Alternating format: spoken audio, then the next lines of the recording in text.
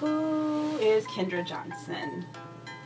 Complicated question, and I think it depends on what I'm doing at that particular time. The first thing I would say is I am a mentor. I love my students. And so in any way that I can, I try to sort of be there for them, whether it's for outside issues or class issues. So mentor first, then I would say educator, because I love academia and I love learning. And so I would say educator, I love to teach. Colleague, I am in the theater, so it's very collaborative. So I have to know how to get along with other people. I am an artist, and I'll say I'm a theater artist. And being a theater artist, I would say that means I am a storyteller. I am a single mom raising a beautiful daughter who's in college, and so the fact that she's that age with the kids I'm working with is really cool.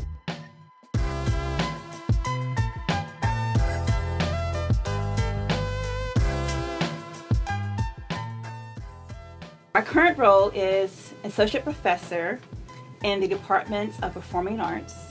I am the costume designer as well as the professor of the African American Theater courses. I have been teaching here since the year 2003. I am now on my 14th year. Diversity in the arts, particular theater, I would say is very lacking, obviously. Even growing up doing my training. So I was the only black person or person of color in my theater program as an undergraduate. I was the only one in my program in graduate school. I am usually the only person of color in any area that I do. I am also a professional costume designer, which means I go out and I design and get paid to do so for a living.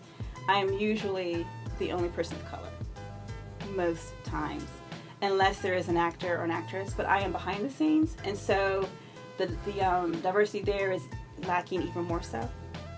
Like, I can probably name just 2 or 3 other African American or person of color costume designers or set designers. If I asked anyone, name me a black person or a person of color as a director, designer, you probably couldn't name them.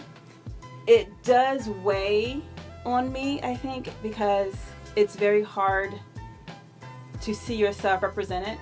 So even though I've been doing this for over 20 years, I can count on my hands the times I've done an African American show.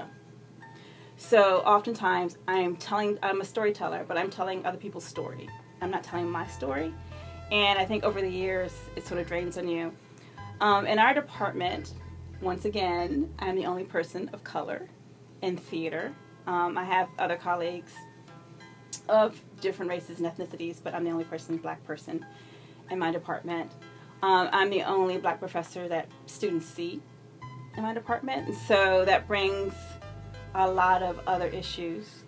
I also teach African American theater classes here, 1 and 2, and my classes are usually it's half and half sometimes, and so how do I get people who are not African American to sort of understand the stories, and how do I get them to feel free to speak and give their opinion when it may not seem as though others want to hear it, or that they may be ignorant of and they slip up and say something, and how do I make them feel like it's a safe space. Also too, how do I get more students involved? I find that we have many theater minors, but for some reason they never appear on stage or behind the scenes. Right now, currently, we have just 2 people of color, period. But in particular, African American in our theater program. They're 2 actors, and I'm constantly thinking about them, making sure that, for one, because they're just 2 in a big group, how are they feeling? Are they feeling included? Are we telling their stories? Are we giving them opportunities for them to sort of hone their craft while they're here? And are we preparing them for life after here? Because, I mean, are they doing pieces from August Wilson? Are they doing pieces from Lorraine Hansberry? Things that they should know. Are we giving them that too, as well as the classics? And because our department is so small, it's hard to sort of make it all work. but I do bring it up during our meetings all the time. And how do we then also, how do we get more students here?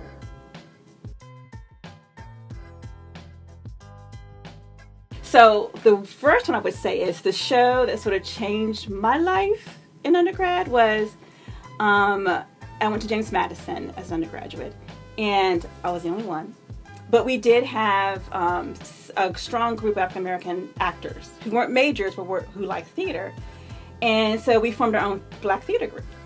And we would do shows like Fences. But what they did was, they did The Dutchman. It's a 2-person scene. It is a white bohemian female actor and a male actor are on a subway car.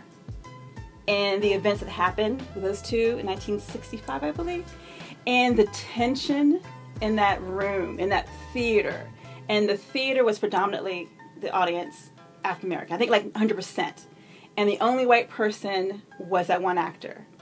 And just what they went through as two actors telling the story, that the whole audience was breathing as one, and he gave this great monologue, and it was so tense.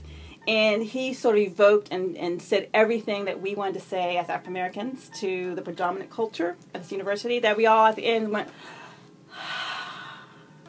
so I want to do Dutchman because I love that play. Also, too, it'll make people think about what it means to be Black and who are you to define me. So that's one. There are so many new plays. My students are now reading a play called The 10-Minute Plays, Trayvon, Race, and Privilege. I want to see plays that are current, that the students can really talk about, that they deal with. So that's one. I just got one that's called Hands Up, Don't Shoot, that I want to do. So I think more contemporary plays that deal with issues today. On the education side, what I like about designing is designing with the students and seeing them get it. My favorite story is having a student walk into my technical class, which is basically how to sew. And he's just, you know, he's sewed in the past and yada, yada, yada. And then I noticed within week 2 of the class, he's good. He's really good. And then sort of taking him under my wing and sort of exposing him to theater, because most people don't know that we're out here. Most people don't think about costume design, set design, light design as actual careers that you can do well in. And so the minute that he realized I'm good at this and it took off, to me it's the favorite part. It's being his mentor. Sort of like watching him find his way and watching him like fly. So he went to grad school, he's worked on Broadway, he's doing pretty well. So that's the part I like about working with students, to see them take off. That's pretty awesome. For me, working in a professional setting, I like the collaborative aspect of working with the artists. So it's just thrilling to see so many talented people, set, costumes, lights, director, come together and and you're thrown together for a couple weeks and you're trying to create this world for the audience, and to see how different designers sort of bounce ideas off one another and have the director come in there too, who has a great vision, is probably my favorite part.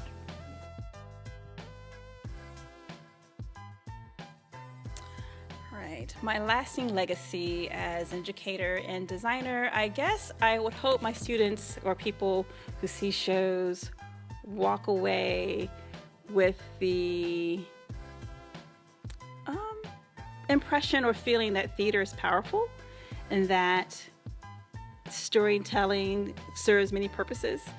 And I love it when I have a student who graduated years ago will call me, oh, I read a play, oh, I saw this, and how theater can impact your life, whether it's not just musicals, whether or not you are a constant theater goer or sometimes it's just the one that happens to see a show, is that theater is powerful and the arts are important, is what I hope my lasting legacy will be with my students.